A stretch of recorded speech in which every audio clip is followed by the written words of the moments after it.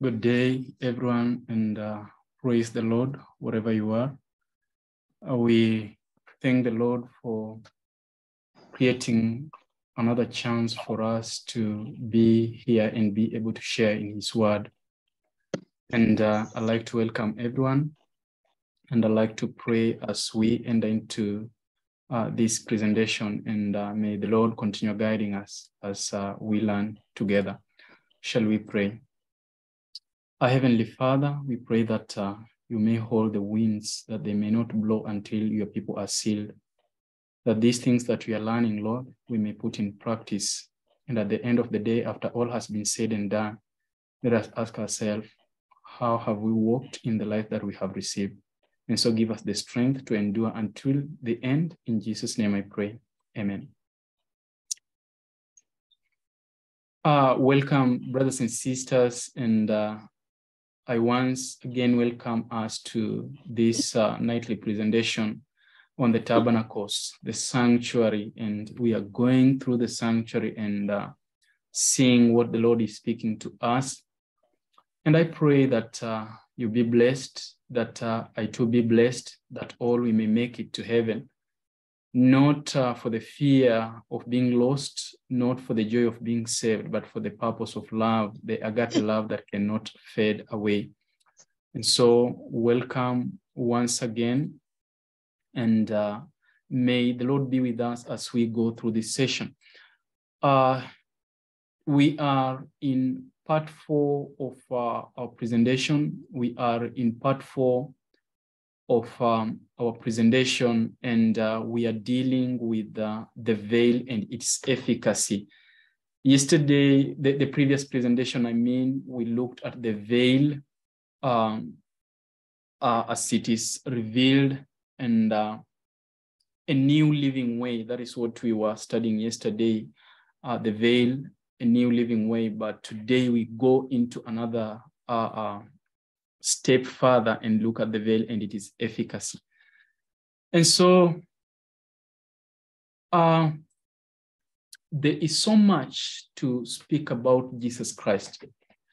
I wonder how we find time to speak about other things and not Jesus Christ, because Jesus Christ is our salvation. He is the embodiment of everything. And so if the theme about Jesus Christ could dwell in our heart and be at our lips every now and then, we shall have that song that is triumphant. But we have found joy in dwelling on other things rather than dwelling on Jesus Christ and his efficacy, until we have not learned the rhythm of overcoming sin, and we have not had the efficacious merits of his blood. And so I want to explore the issue of efficacy, because every time we talk about efficacy or the power that comes with the atoning sacrifice, we don't see it working in our lives, but Christ has made it possible that it may work. But also in exploring this efficacy, I want to go a little bit further, maybe some things you know, maybe some things you don't know, that this efficacy really do not just cover humanity, but also covers the unfallen world. It covers the inhabitants, the angels, and it covers the whole universe.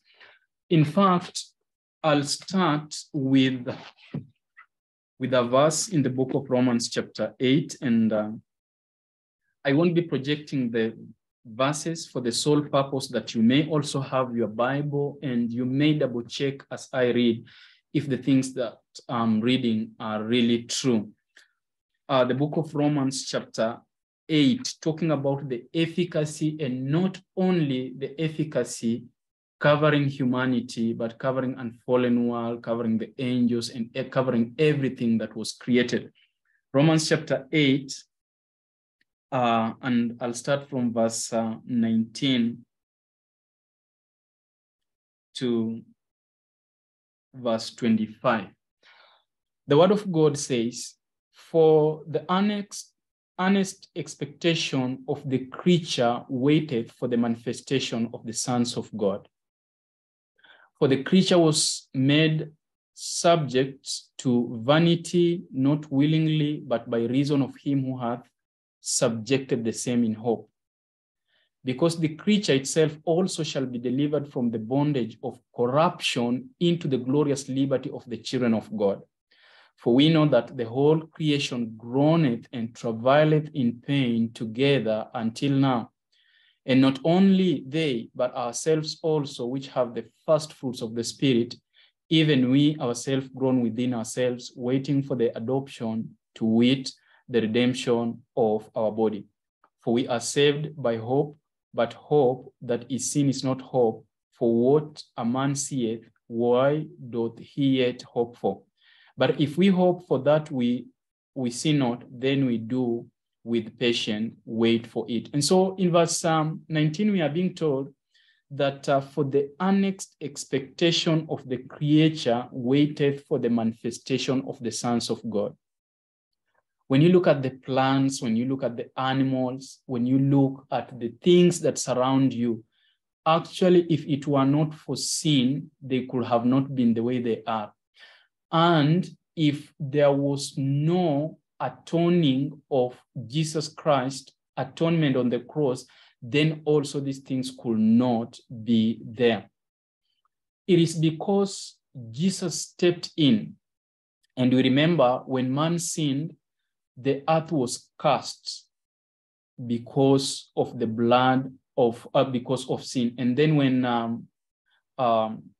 there is Cain shed the blood of Abel, again the earth was cursed. But now Christ has stepped in, and he is the one who is keeping things going on, meaning that his stepping in covers even the creatures, not only human beings. But not only that, but we shall see it covers a lot of things. And let us look at this veil and its efficacy. Yesterday, we were looking at the veil and the new living way. But now let us dwell into this as much as we can. We have to remember the feasts and the sanctuary itself. It is a rehearsal of the great event, which is the event of the marriage supper of the Lamb and his bride, the New Jerusalem. And in the New Jerusalem, we shall have all that have been redeemed on the face of the earth. And so the entire Jewish economy was a symbol of the process of redemption. And I cover the Jewish wedding model also is a miniature. It is a miniature view. It is a miniature a revelation of the plan of redemption. God gave live, active prophetic parables regarding the plan of salvation.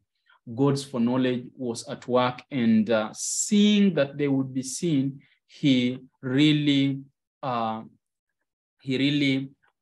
put in place the redemption plan, or what we call the sanctuary service, so that if man could fall in sin, then Christ could come in to redeem him. Now, this is what we read, and I hope that all can have a view of the screen. Let me hear a yes if we are seeing my screen. Yes. Thank you so much. He made it of a small account in consideration of the result that he was working out on behalf of us, not only the inhabitants of this speck of a world, but the whole universe, every world which God had created. Now, in the book of Hebrews, I'll go to the book of Hebrews chapter 1 very quickly. Some people say that, where does E.G. White get this idea that we have other worlds? Hebrews chapter 1, and it is verses 1. This is what we read in Hebrews chapter 1, and verses 1, it says, God, who at sundry times and in diverse manners spake in time past unto the fathers by the prophets, hath in this last day spoken unto us by his Son, whom he hath appointed heir of all things, by whom also he made the worlds. That is plural. So we are not only talking about this speck of a planet, this one planet called planet Earth, but we have other worlds which he made. And we are told that God at sundry time he spake by prophets, but at this time he has spoken through his son, not only to this world that we are living in, but even to the other worlds. So you start understanding that the efficacy of the cross, the veil which we found, it is by a new living way, that is to mean his flesh, does not only speak of the redemption of humanity, but it speaks of the efficacy that covers the whole universe. And that is why we read, in 5 BC 1127.3.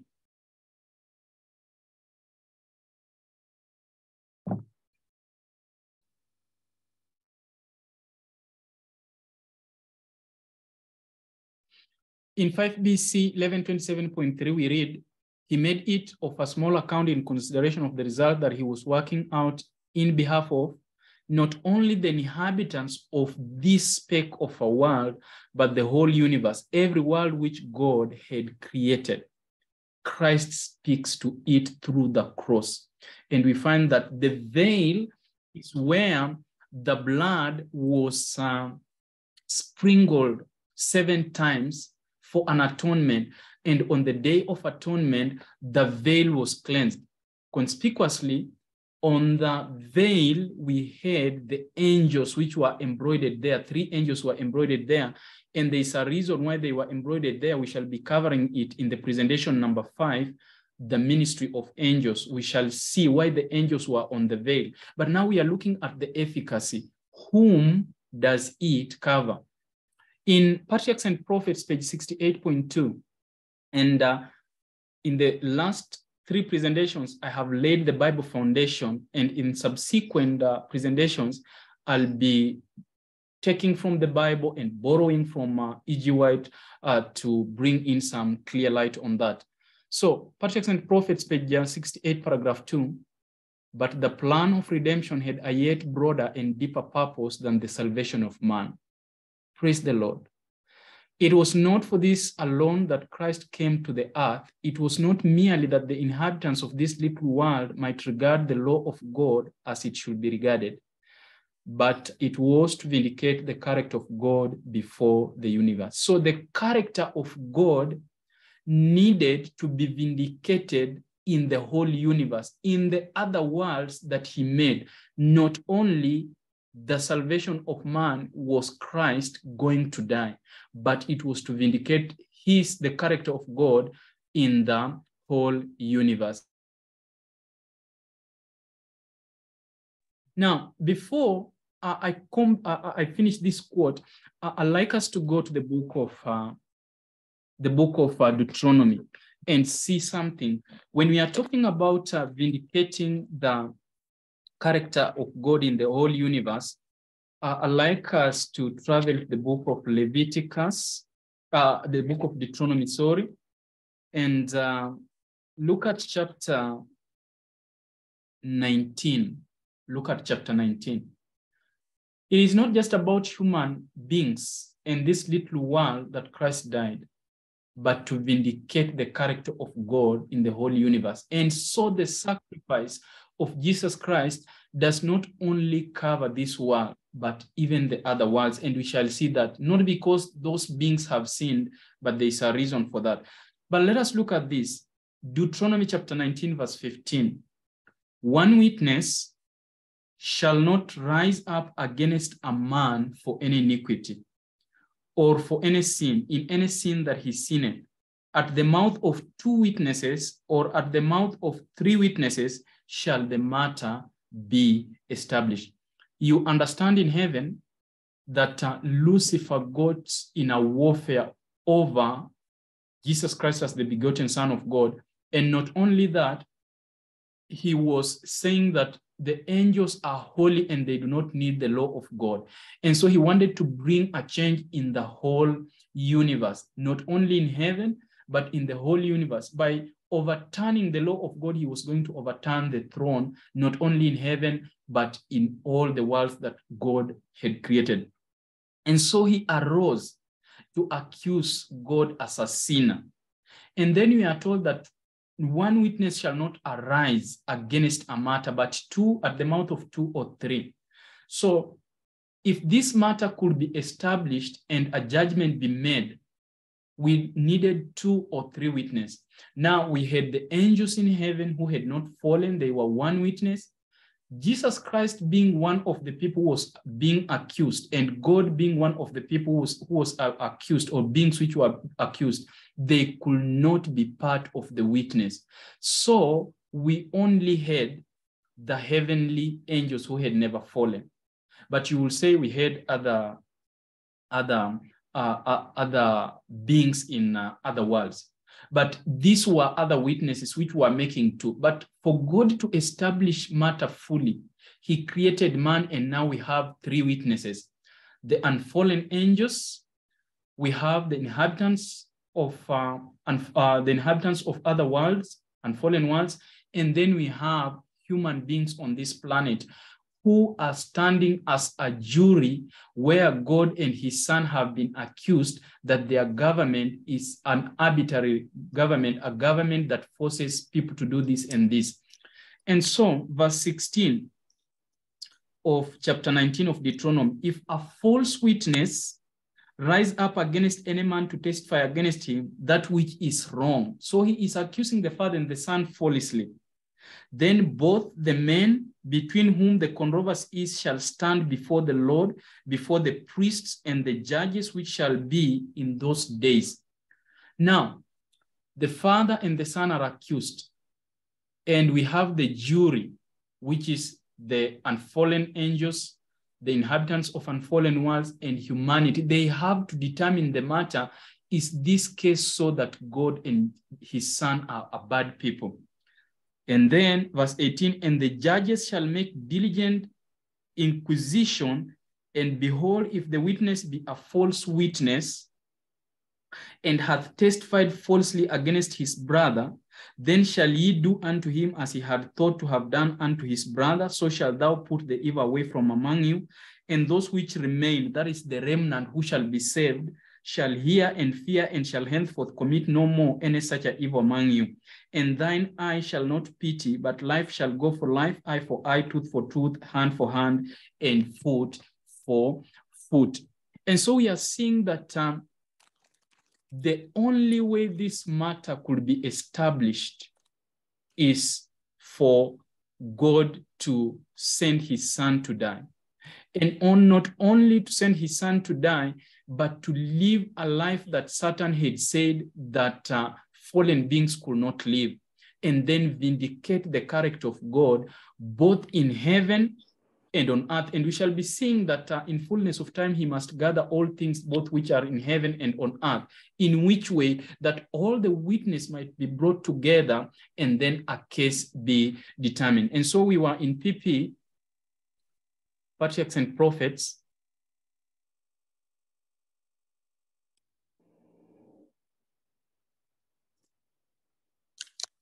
Patriarchs and Prophets, page 68.2.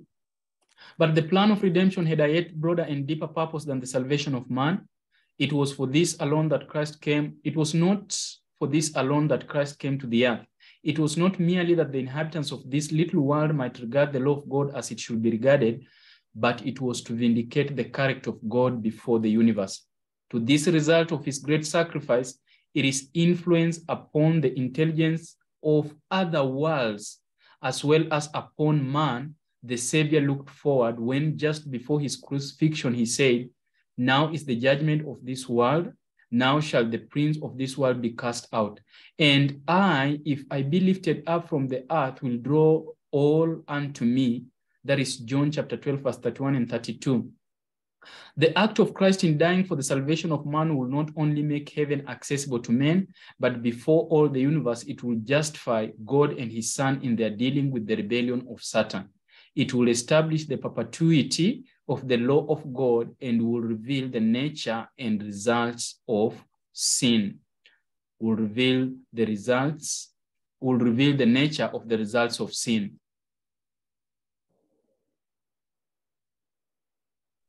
Continued on, we are told in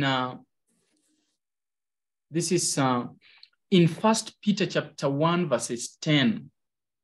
1 Peter chapter 1 verses 10, talking about this efficacy that encompasses the angels, humanity, and the whole creation. We are told, of which salvation the prophets have inquired and searched diligently, who prophesied of the grace that should come unto you, searching what or what manner of time the Spirit of Christ which was in them did signify, when it testified beforehand the sufferings of Christ and the glory that should follow, and to whom it was revealed that not unto themselves, but unto us they did minister the things which are now reported unto you by them that have preached the gospel unto you with the Holy Ghost sent down from heaven, which things the angel desired to look into.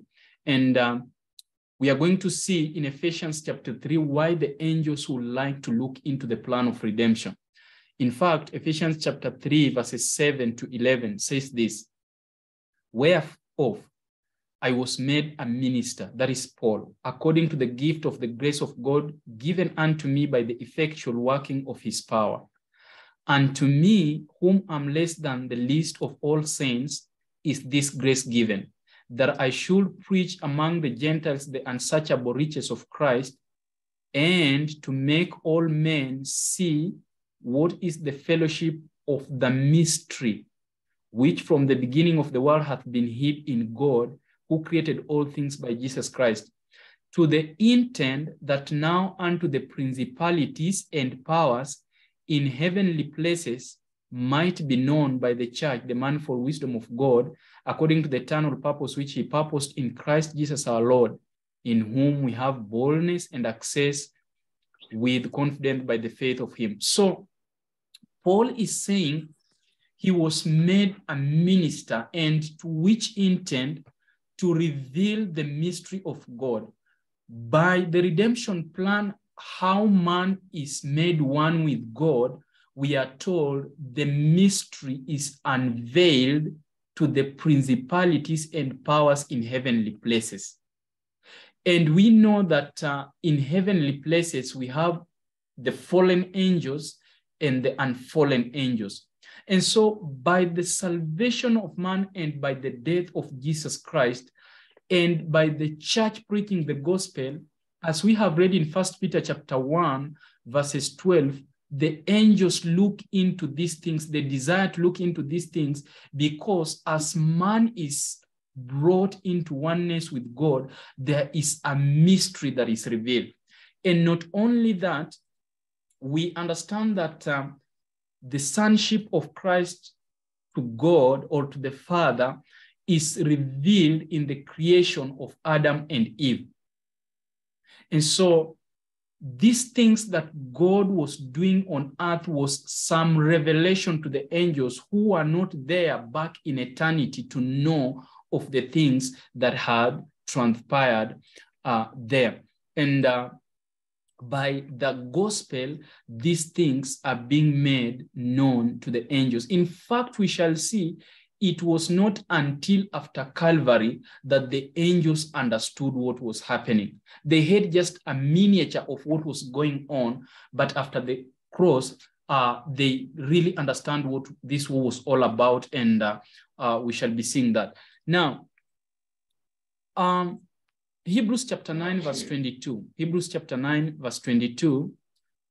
This is what we read. And almost all things are by the law purged with blood. All things, we are talking about all things, not only things on earth, but also things in heaven and things in the unfallen worlds. We are talking about the veil, where the blood was sprinkled. That efficacy is not only for the speck, the little speck, or this is planet, or the inhabitants of this world, but all things. And it was therefore necessary that the patterns of things in heaven should be purified with this, but the heavenly things themselves with better sacrifices than this. Now, when we always read the book of Hebrews chapter 9, and the verse that we have just read, it is verses 23, we sometimes ask ourselves, what is these things in heaven that have to be purified? We always know that there are things on earth that have to be purified, but what about heaven? What has to be purified there?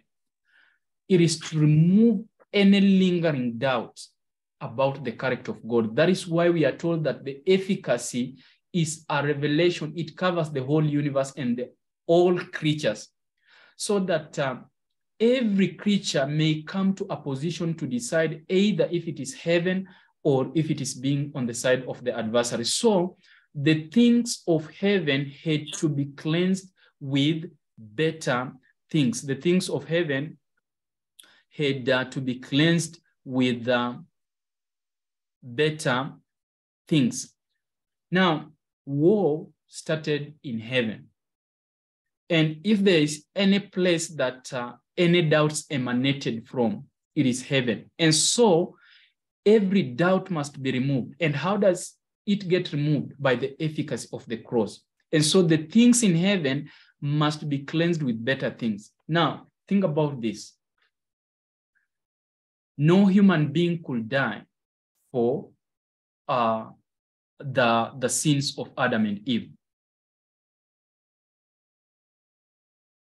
because the law was divine and it needed a divine being for it to be atoned for. That is why no human being could be able to atone for sacrifice, and then no angel, because the angels bear the yoke of obedience.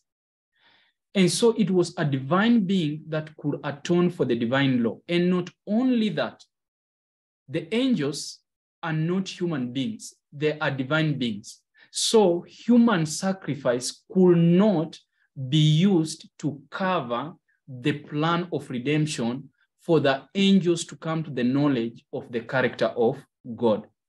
So it was only a divine being, by God giving his son, that even he as a divine being could cover the angels which are divine. And that is how the efficacy could be completed. In the book of Psalms, allow me to give you a verse in the book of Psalms that no man can ransom another man. Psalms. I hope to get the verse. That is Psalms 49 verses 7. Let us see what Psalms 49 verses 7 says. Psalms 49 verse 7. We must understand that the sacrifice was divine and not human. Psalms 49 verse 7. This is what we read. Psalms 49 verses 7. None of them can by any means redeem his brother, nor give to God a ransom for him. Human beings cannot give a ransom for the sin problem because they do not have the quality of life that is needed for that divine law that was broken and to cover the angels. Continued on, we read this. Ephesians 1:8, wherein he hath abounded toward us in all wisdom and prudence, having made known unto us the mystery of his will, according to his good pleasure which he hath purposed in himself. Verse 10, that in the dispensation of the fullness of times, he might gather together in one all things in Christ, both which are in heaven and which are on earth. We are looking at the veil, the sacrifice, the new living way. How the sacrifice covers not only the earth, but also the angels and the unfallen beings and the inhabitants of unfallen worlds. That we are told that in the fullness of the dispensation of time, that he might gather together in one all things in Christ, both which are in heaven and which are on earth, that they may come to one understanding. Ephesians 1:19, for it pleased the Father that in him should all fullness dwell, and having made peace through the blood of his cross. Now listen to that. The blood of Jesus Christ on the cross, him becoming the veil on which sin is transferred for, by him to reconcile all things unto himself. By him, I say, whether they be things in earth or things in heaven.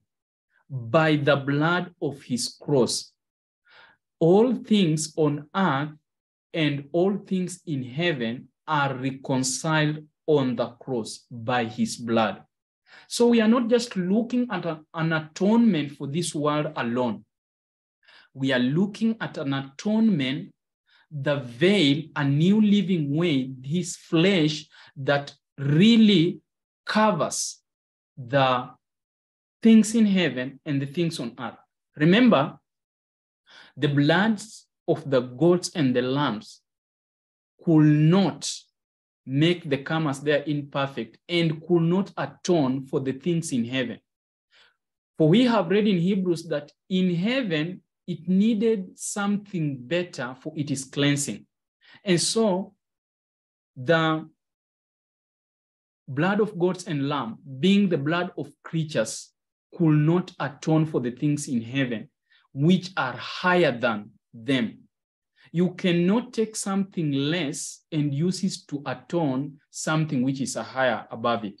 So you cannot take the blood of the lamb and the goat to atone or to cover the angels who are of a higher nature than the goats and the lambs.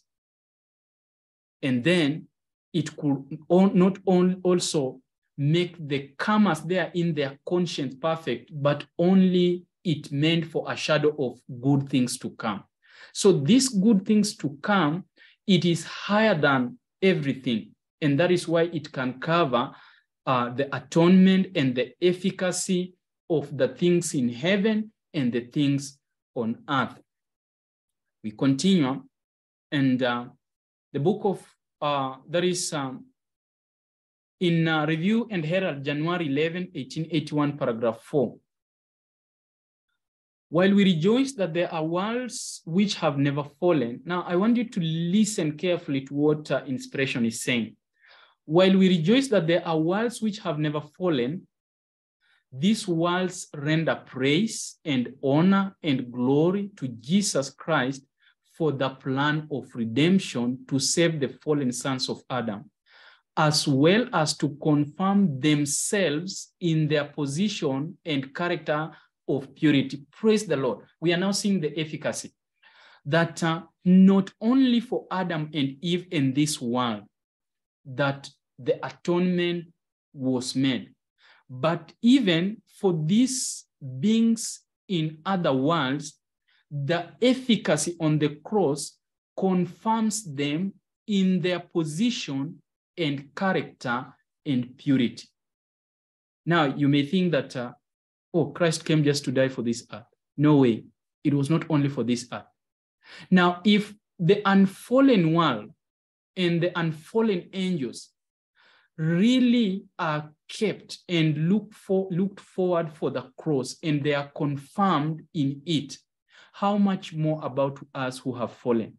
Sometimes we joke so much around with the efficacy on the cross, and we really don't value the sacrifice that God gave unto us.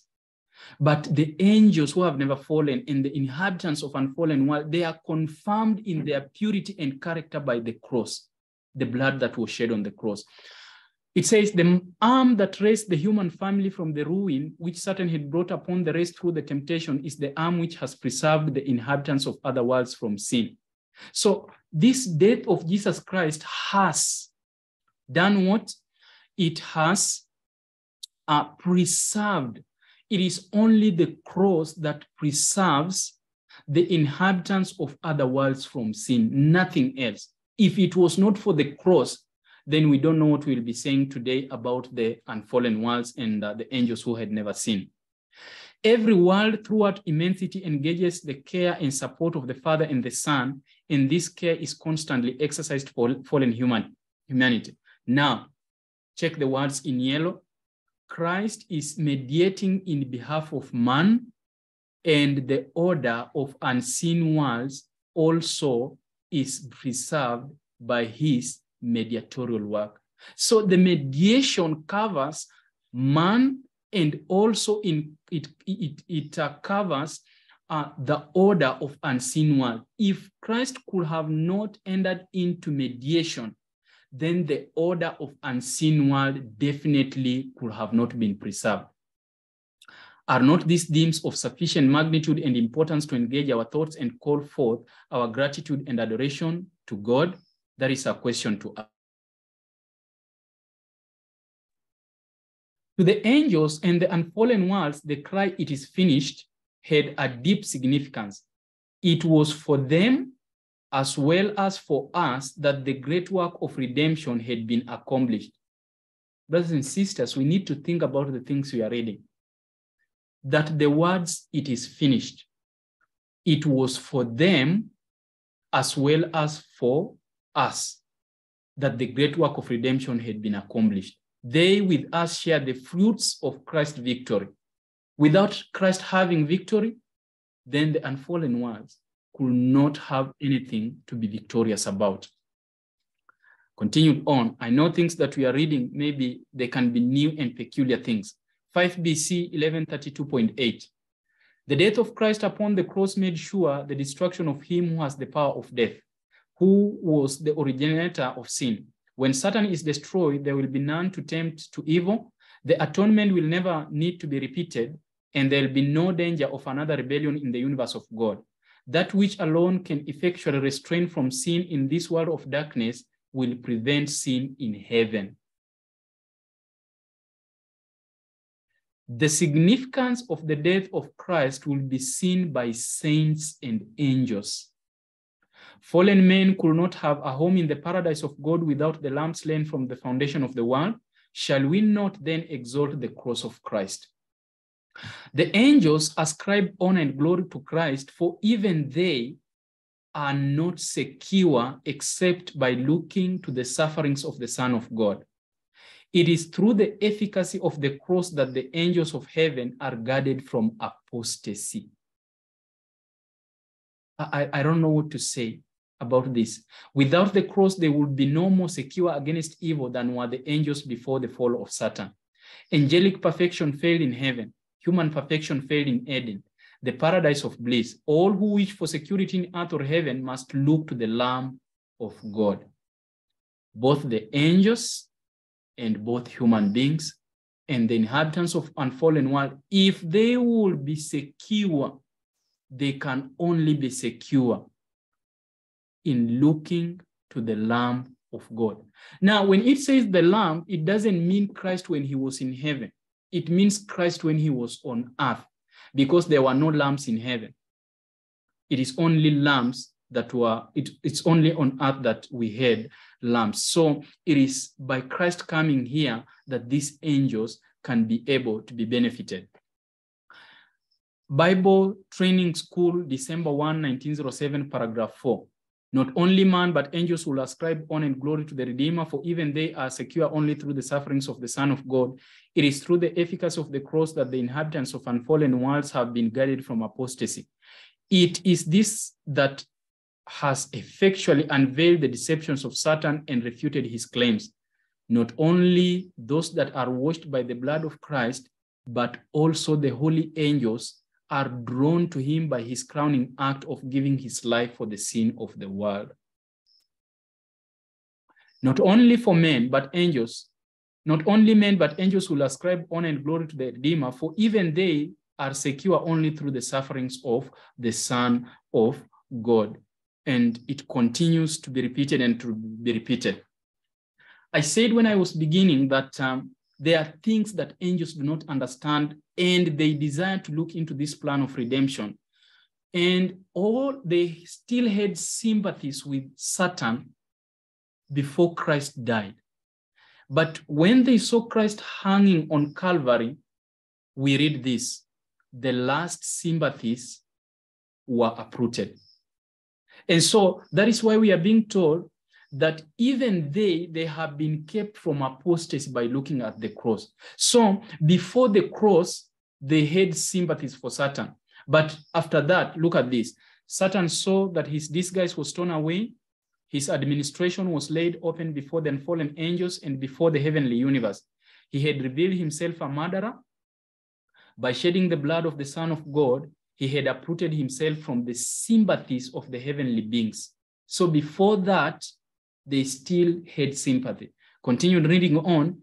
Henceforth, his work was restricted. Restricted to what?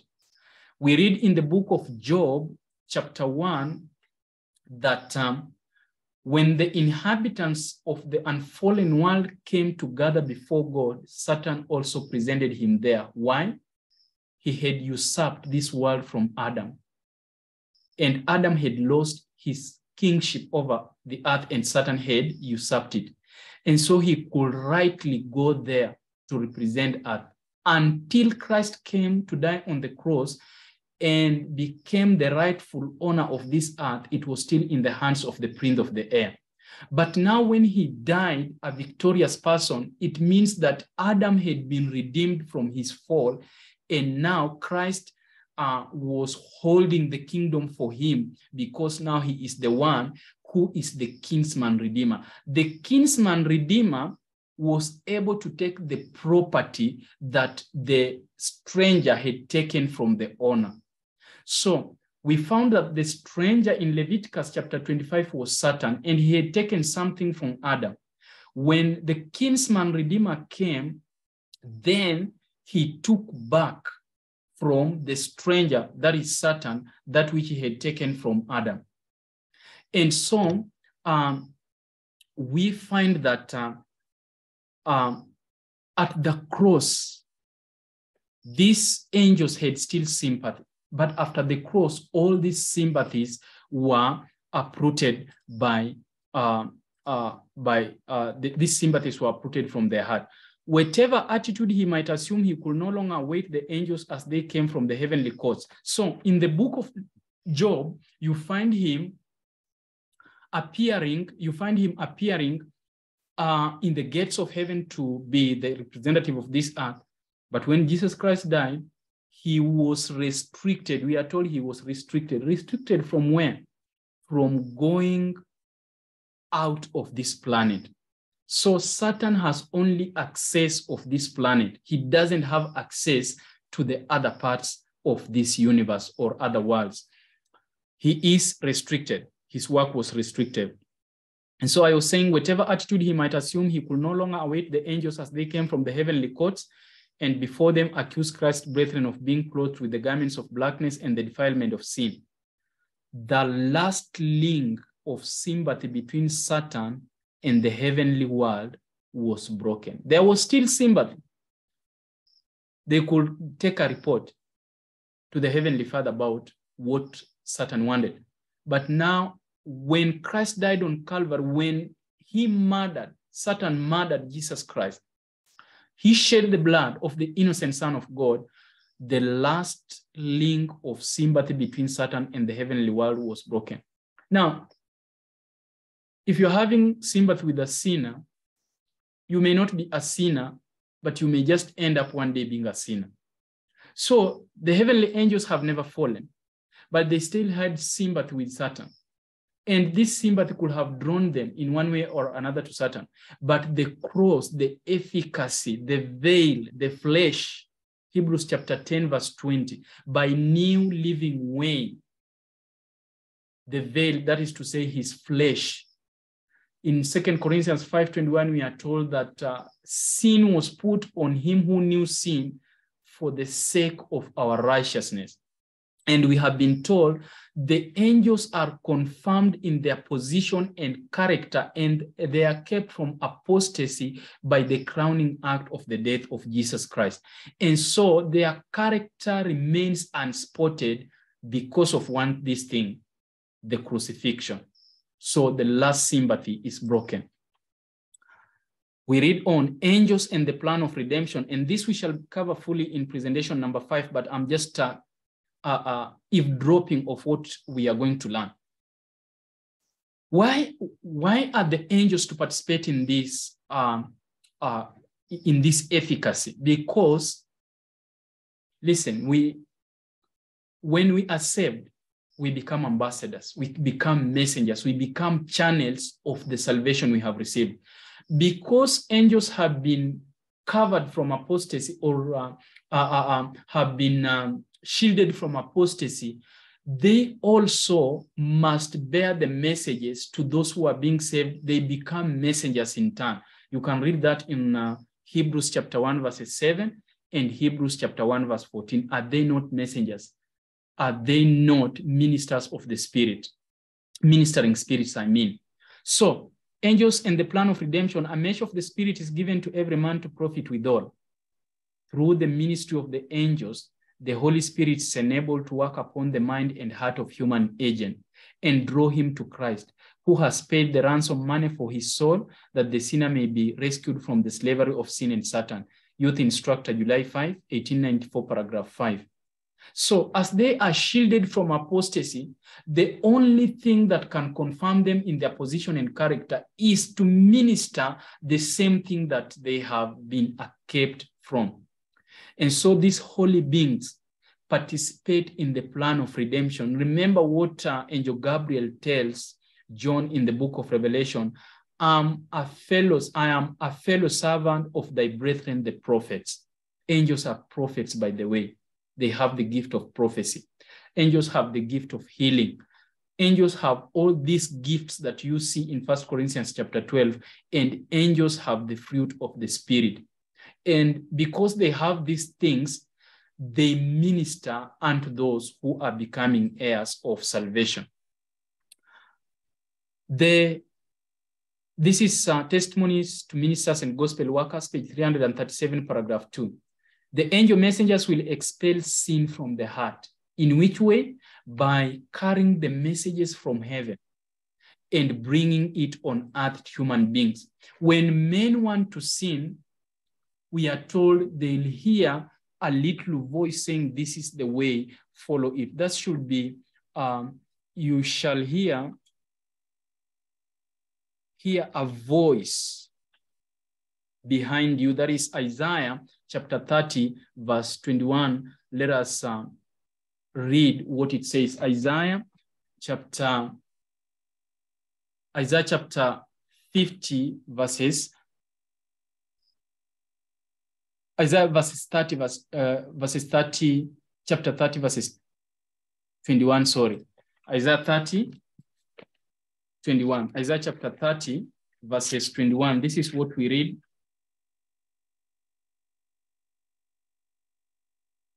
And thine ears shall hear a word behind this saying, this is the way, walk ye in it, when you turn to the right hand and when you turn to the left. And so we are told that these heavenly messengers will expel sin from the heart. Testimonies to Ministers and Gospel Workers, page 337, paragraph 2. The angel ministers will expel sin from the heart by bringing the glad tidings to those who are being tempted. Unless the door of heart is padlocked and Christ is refused admission, Christ will withdraw himself from those who persist in refusing the heavenly blessings that are so freely offered them. 2SP 37.1. These heavenly messengers are not attracted to the crowd where minds are diverted from heavenly things. These pure and holy spirits cannot remain in the company where Jesus' presence is not desired and encouraged, and his absence not marked. We are looking at the efficacy. The Father is a comforter. The Son is a comforter. And also we are told that the angels are comforters. Early Writings 39.1, I have seen the tender love that God has for his people, and it's very great. I saw that angels I saw angels over the saints with their wings spread about them. Each saint had an attending angel. If the saints wept through discouragement or were in danger, the angels that ever attended them would fly quickly upward to carry the tidings, and the angels in the city would cease to sing. Then Jesus would commission another angel to descend to encourage, watch over, and try to keep them from going out of the narrow path.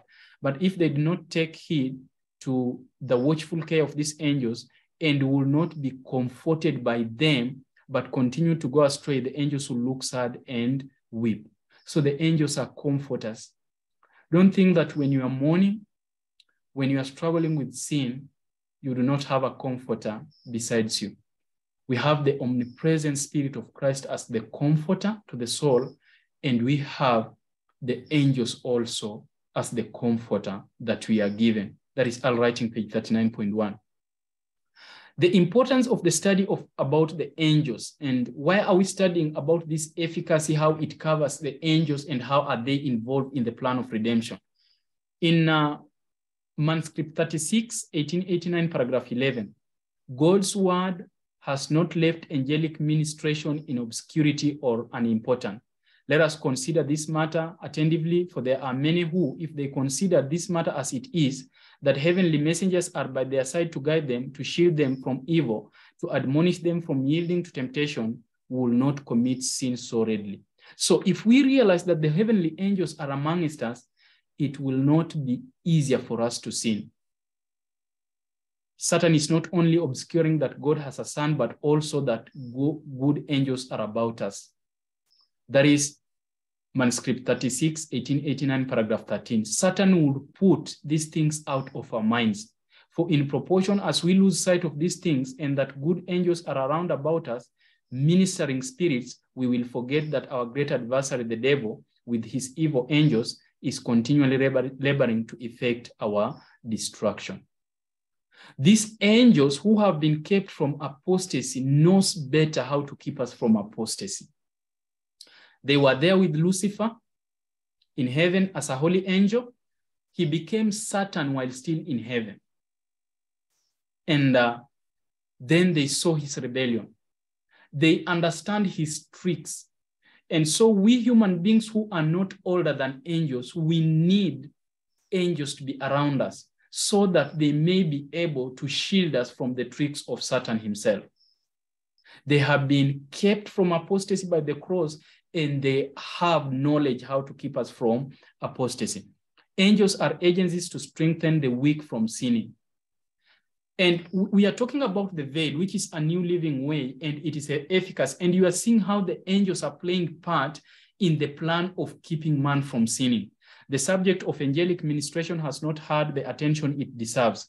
Ministers of Christ need to keep these matters before their congregations to strengthen the weak and to lead the strong to feel that it is dangerous to depend upon their own strength. For says Christ, without me you can do nothing. We must always rely on Christ and the agencies he has provided for our salvation, else we will be lost. You cannot say that you need Christ and then you say you don't need his messengers.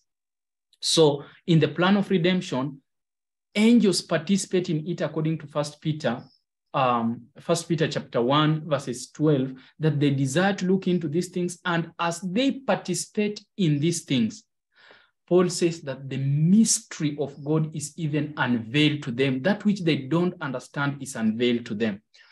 1 SM, the cost of our redemption. 1 SM 256.1. In taking upon himself man's nature in its fallen condition, Christ did not in the least participate in its sin. He was subject to the infirmities and weaknesses by which man is encompassed, that it might be fulfilled, which was spoken by Isaiah the prophet, saying, himself took our infirmities and bare our sicknesses. Matthew 8:17. He was touched with the feeling of our infirmities and was in all points tempted like as we are, and yet he knew no sin. He was the lamb without blemish and without spot, 1 Peter 1:19. Could Satan in the least particular have tempted Christ to sin, he would have bruised the Savior's head. As it was, he could only touch his heel. Had the head of Christ been touched, the hope of human race would have perished. Divine wrath would have come upon Christ as it came upon Adam. Christ and the church would have been without hope. Now, people say that Christ would have not been lost, but these things are similar. If you look at the book of Hebrews chapter 5, let us go to Hebrews chapter 5. We don't understand the cost of that veil. We don't understand the cost of the efficacy of Christ and what it entails. Hebrews chapter 5. Hebrews chapter 5, and I'm rushing there.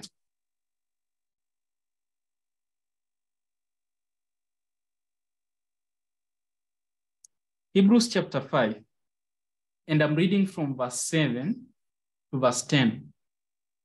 Who in the days of his flesh, when he had offered up prayers and supplication with strong crying and tears unto him that was able to save him from death.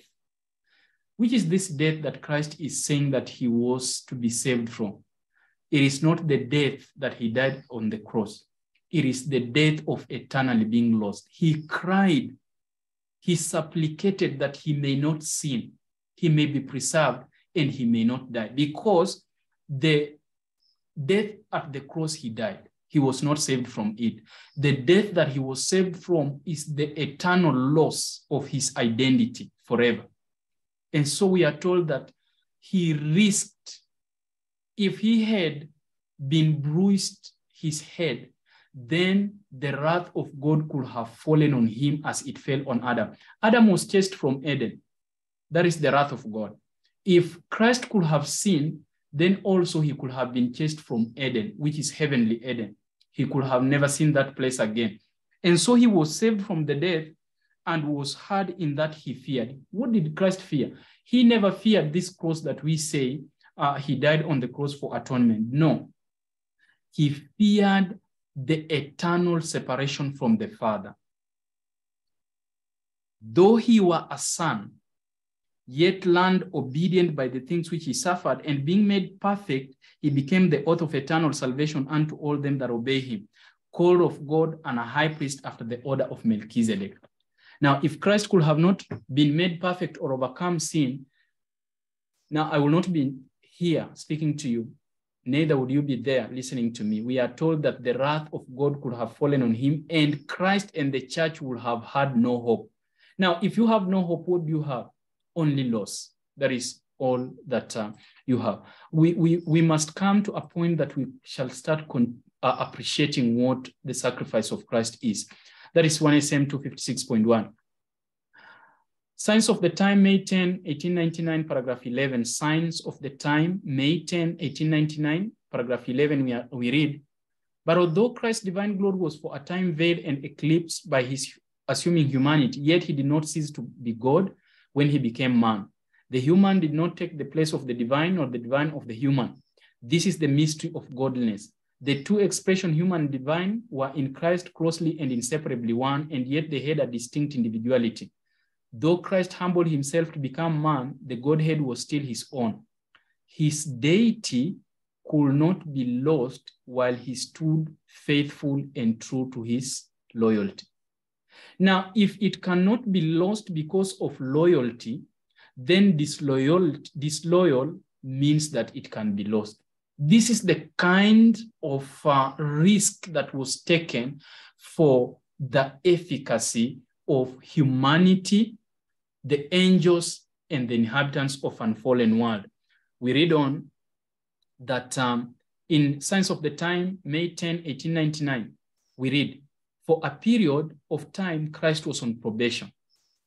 He took humanity on himself to stand the test and trial which the first Adam failed to endure. Had he failed in his test and trial, he would have been disobedient to the voice of God, and the world would have been lost. Now, where was Christ? Christ was in the world. He was not in heaven while he was on earth. He was restricted to this earth because he was a human being. So the world would have been lost. It means everything in the world. And Christ being in the world, being disloyal, and his deity being lost, he would have been lost with the world. This is the power of the efficacy.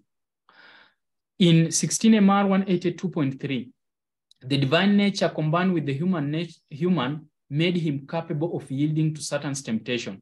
Here, the test to Christ was far greater than that of Adam and Eve. Think about being able to come in possession with the power that can prevent you from dying, but you decide that you will go all the way. You lay down your life so that you may save another person. That is the atonement we are talking about. And by doing this, the last link of sympathy he had, the unfallen angels had with Satan, they were removed. When Christ died on Calvary, they saw that this was murder and nothing else. Christ Object Lesson, page 196, paragraph 4, as we enter into the last segment. The value of a soul, who can estimate? Will you know it is worth? Go to Gethsemane and there watch with Christ through those hours of anguish when he sweat as it were great drops of blood. Look upon the Savior uplifted on the cross. Hear that despairing cry, my God, why hast thou forsaken me? Mark 15:34.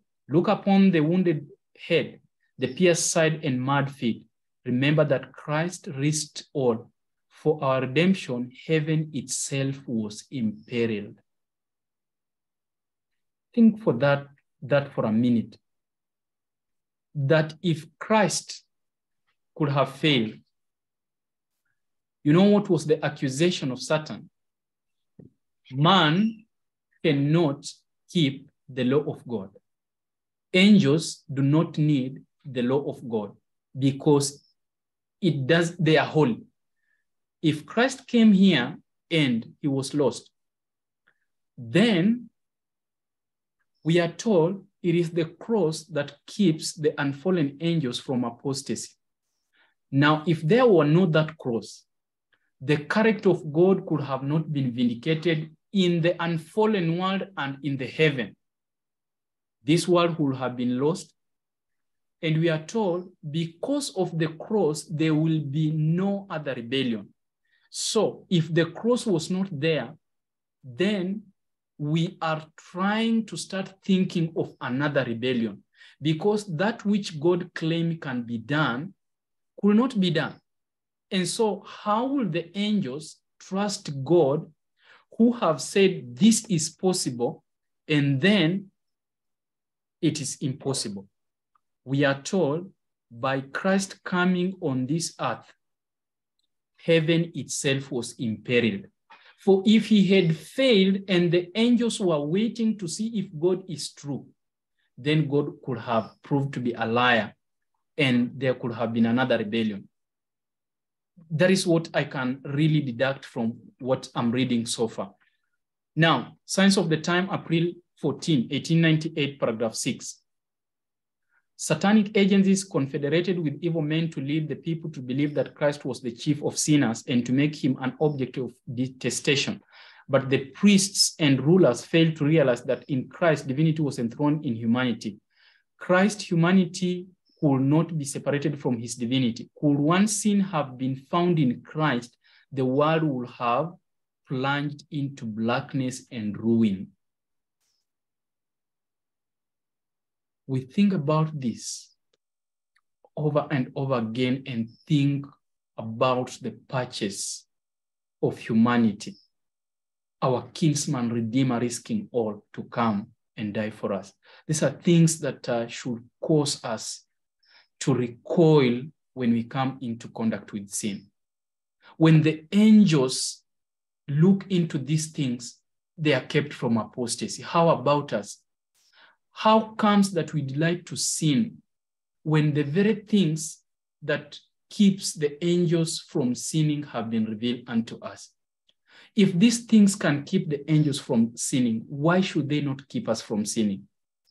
If this is how great the efficacy is, why don't we contemplate upon it each day and we rejoice in seeing sin, participating in sin, and just continue saying God knows about this thing. He knows that I'm trying. He knows about this thing. The angels cannot say God understands. Let us try to fall into apostasy a little bit. They are kept from apostasy by this cross. Why is it that we cannot see these things as the angels see them? Forgive me if I sound so harsh on us. Manuscript 43, 1895. Christ has found his pearl of great price in lost, perishing souls. He sold all that he had to come into possession of that pearl. He even engaged to do the work himself and to run the risk of losing his own life in the conflict. How can people say that Christ could have not been lost, brothers and sisters?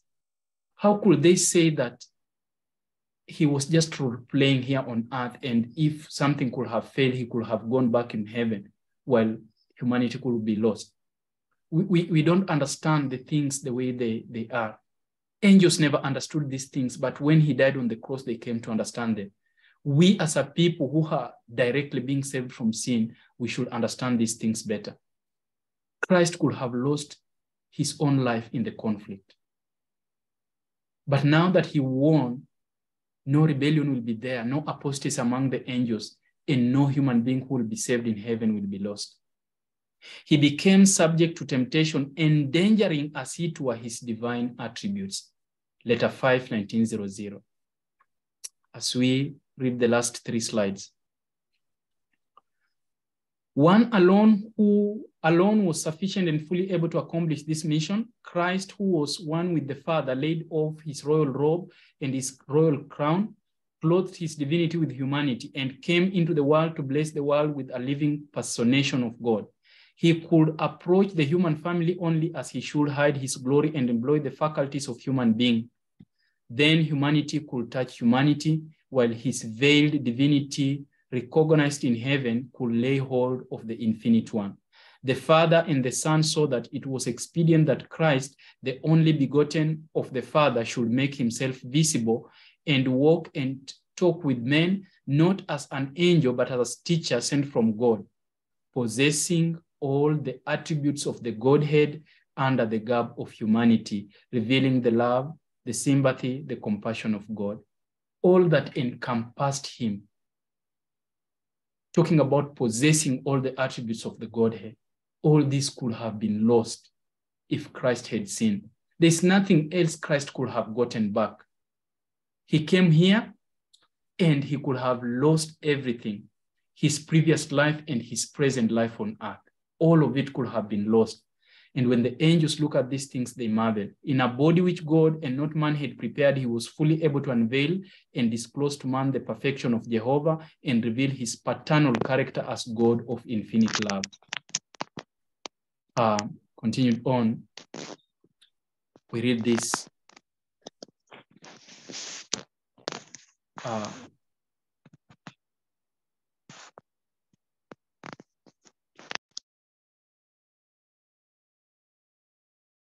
Jesus did not count heaven a place to be desired while we were lost. He left heavenly courts for a life of reproach and insult and death of shame. He who was rich in heaven's priceless treasure became poor that through his poverty we might be rich. We are to follow in his path he trod. He feared that sin was so offensive to God that their separation was to be eternal. Christ knew that if he sinned, his separation with the Father will be eternal.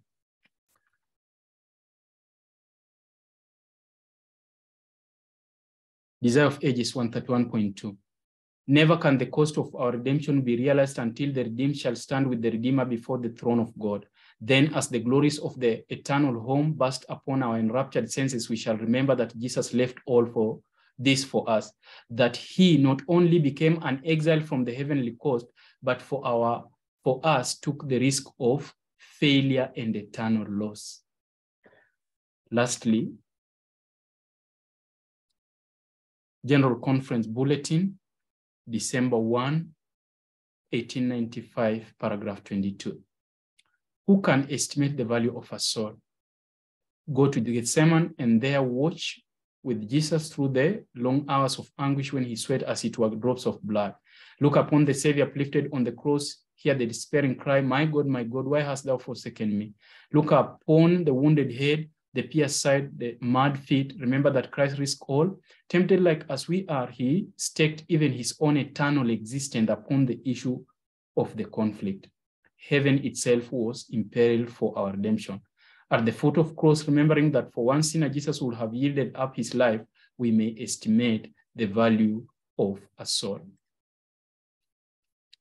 My prayer is that we may start viewing these things as the angels use them. And if this efficacy can keep them from falling, then we can be sure that it can keep us also from falling. My prayer is that the Lord may be able to bring a new zeal in us for perfection. And as the angels and heavenly intelligences are working for our salvation, let us avail ourselves for it. Let us remember that everything is at stake, as we can say. But because Christ has died on Calvary, his victory is our victory, just as his victory is the victory of the angels. Shall we pray? Heavenly Father, we thank you because there will be no other rebellion, neither from the angels nor from the saved, because of the efficacy on the cross, the veil, the flesh of Jesus Christ. We thank you, Lord, that we may continue beholding the glory of Christ and be changed into the self-same glory. And thank you for these things, and thank you for accepting us in thy Son. In Jesus' name we pray. Amen.